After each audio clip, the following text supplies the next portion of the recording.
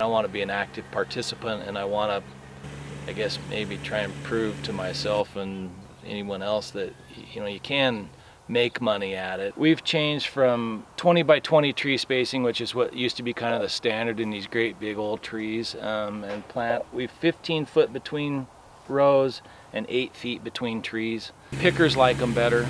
We don't have to use great big ladders. They don't have to move their ladders as much once it's all said and done. Pruning wise, I can prune these trees probably twice as fast as I can prune those big old trees. It's a hard enough business anyway, because you have Mother Nature to deal with and birds and I mean all kinds of stuff.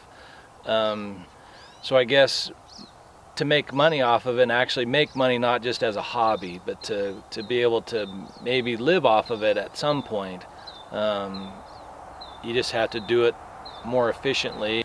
You know, even on a bad day, if you look around and go, wow, this is my office, what's your office look like? It's a pretty good deal.